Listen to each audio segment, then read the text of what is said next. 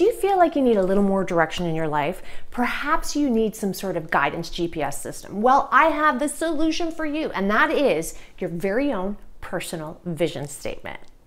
And if you stay tuned to the end of this video, I'm going to share with you a really cool technique on how you can remain grounded in very difficult times. Hi, if you're new here, welcome. I'm coming to you from a new location, my home. So for the best career and project management advice, click that subscribe button, hit that bell so you can be notified of a new video every Wednesday. So welcome to this two-part series of creating your own personal vision statement, really step-by-step detailed instructions like I'm here with you, pretend that I'm right beside you as we're going through this. This is part two. This is the nitty-gritty, us getting into drafting your vision statement. So let's get to it. All right, personal vision statement part two. We're going to take a look at the last three steps of creating your own personal vision statements. So step number 4 is personal vision statement preparation.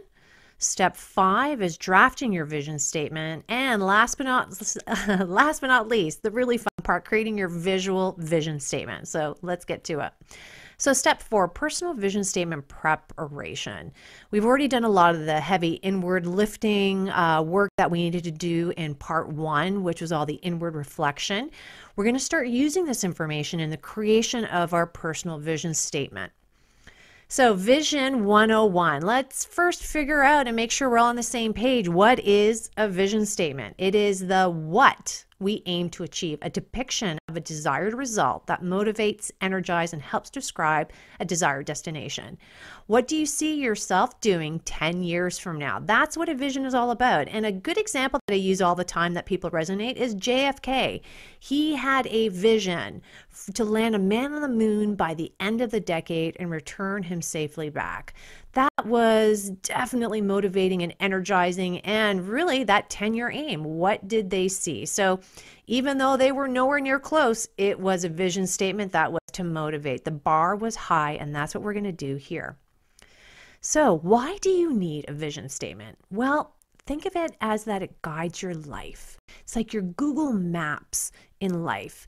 It's your beacon in the night. It's going to allow you to do the things that are really going to resonate with you. So it provides a direction necessary to steer your course each day and enable you to make personal and professional choices. It is an amazing tool, and this is what I love about vision statements, to allow you to say yes or no to your chosen path. And it is to guide you to your authentic self. So there's very specific things a good vision statement will have. It will be a means by which you describe a desired outcome that invokes a vivid mental picture of your goal. It inspires and energizes you.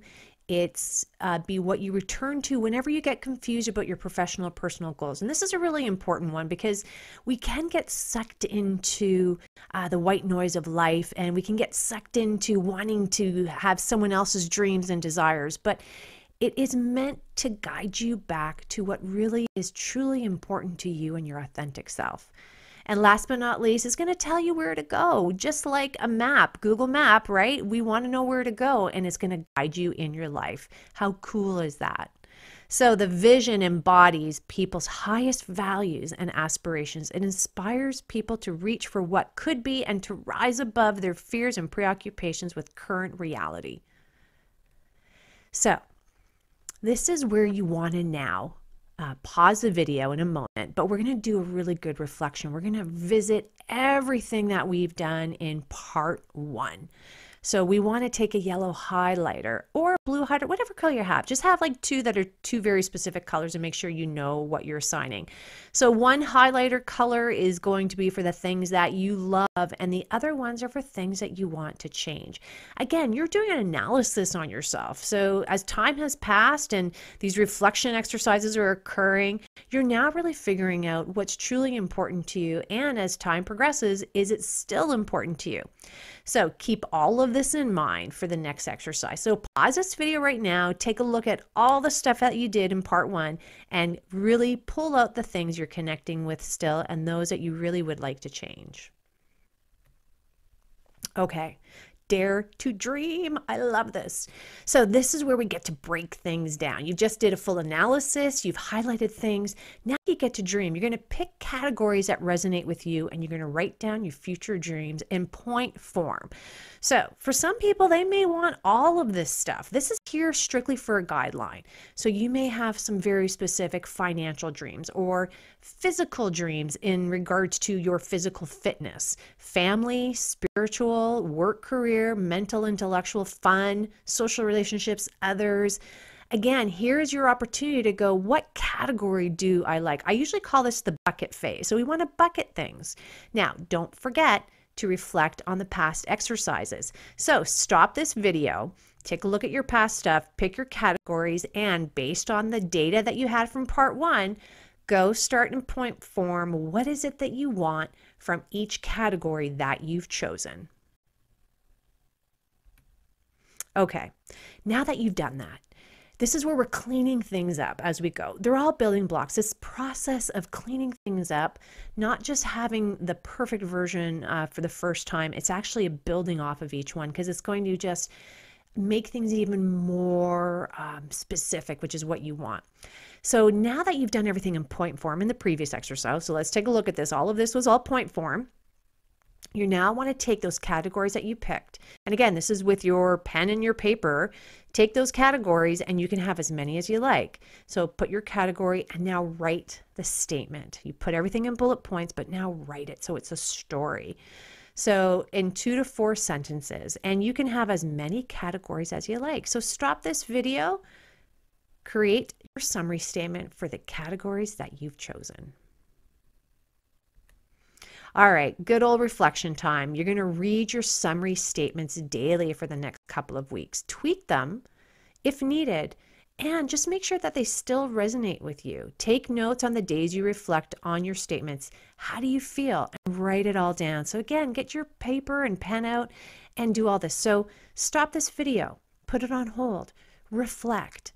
Understand, is it still connecting with you? Is there anything that you want to change?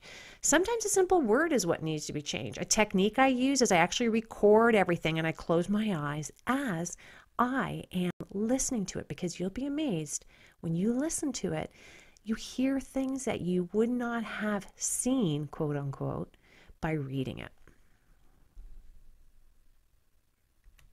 All right, think of your vision statement as your Google Maps for life. It will guide you to make the right decisions. Hey, that's me. All right, let's talk about step 5. So now that you understand and preparing your vision statement, we're going to be drafting the vision statement. Because making dreams a reality, it is time to write it, and how cool is that? So you're going to take a look at your values, you're going to take a look at your category summary statements.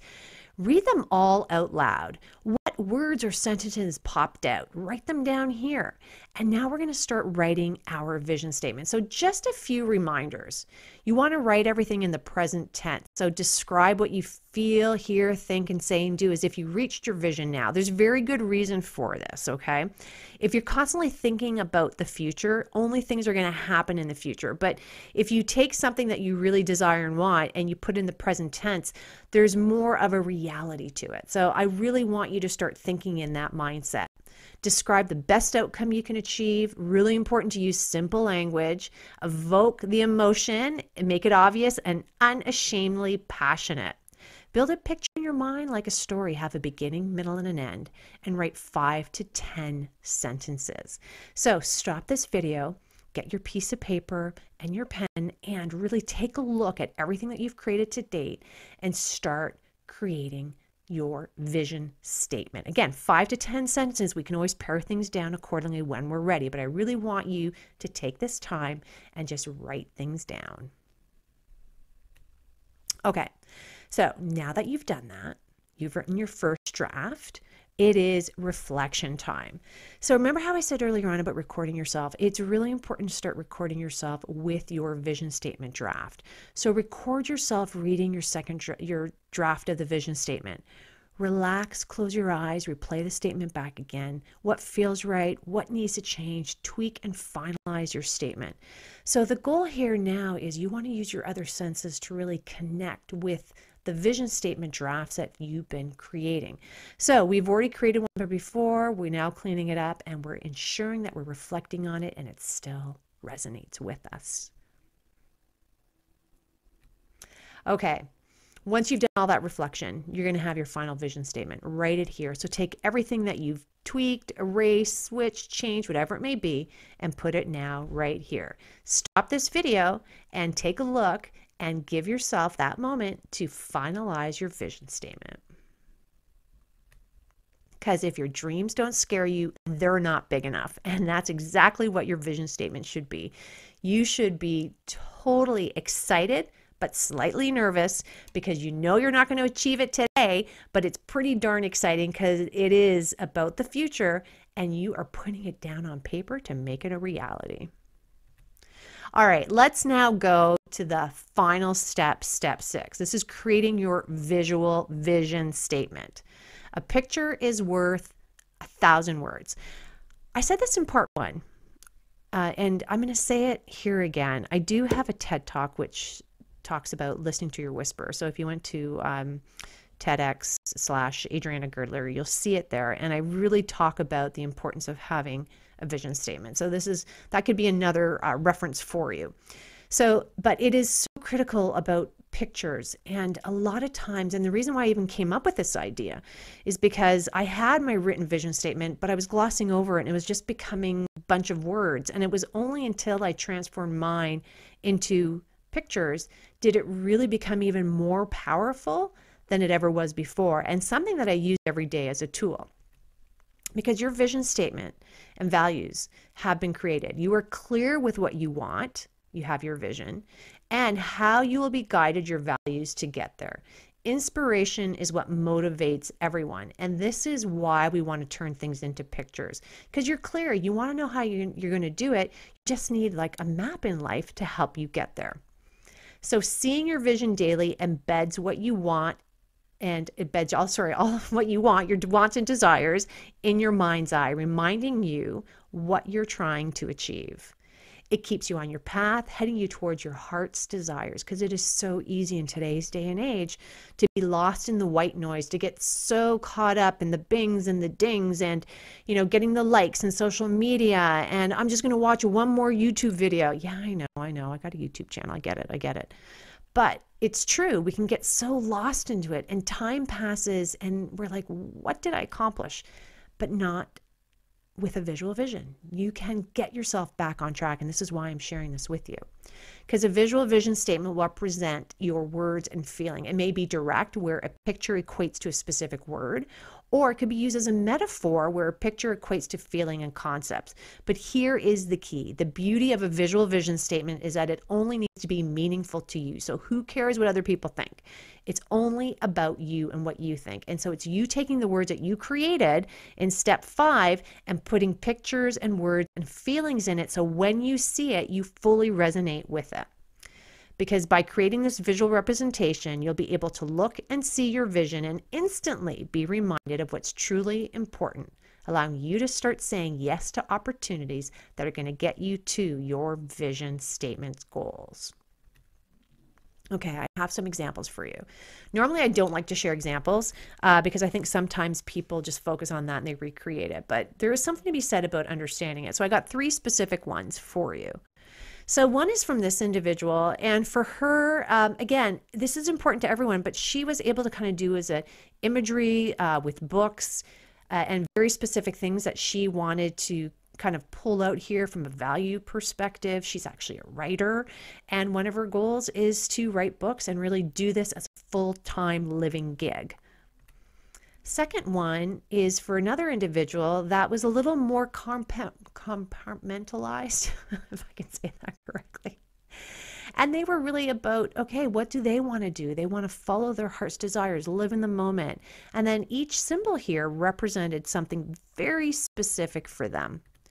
And last but not least, we have this other individual who, really created the words of their vision and then created an overall imagery like a painting, experiencing or really acknowledging what it is that was important to them. It does not matter what you do. If you go to my website, you would see I have a graphic design one. I chose not to show this to you, my graphic design one, because I don't want you to think, oh, why does it look so nice? And it does look really nice, but this is about you creating what's important to you. If it's really important that you want to get it, give it to graphic design. There's so many things like Canva and stuff that you now can take whatever you draw and you can make it into something really cool. So let's get started. Yay! Get your pencil out, get your paper out, look at everything you've created and start really pulling on your imaginations of the things that are really important to you and create your visual vision statement. So stop this video and start getting to your drawing. All right, gotta love this reflection. Once you've drawn, fantastic, good for you. You want to take a look at it for a few days. Does it still feel right to you? Do you want to change anything? So here are your instructions. You want to redraw the final version if there's anything that you want to change. You want to be able to see it, be embedded into your subconscious that it really resonates with you. And use color as well. That's something really important too. So stop this video and just really reflect and see, is this everything that you've created? Is it everything that you want represented? Are colors the right colors, the right imagery? This is your time to make the change. Okay, now that you have all the steps you need in order to create your own personal vision statement, perhaps you're done. Maybe you need more reflection time. It's all good. I would love to hear from you. Please share with me what you've created. Put it in the comments below. Send me an email. By all means, I would love to see what you have done by creating this new direction for you in your life. Now, I've also promised you some good reflection techniques. If you go to the link below, I have some mindfulness techniques that you can use at work and home that's going to help ground you and allow you to stay centered, particularly in times of stress and challenges. So on that note, please share this with all the friends and family and people that you know. Subscribe to my channel, hit that like button, and I will talk to you next time. See you later. Bye.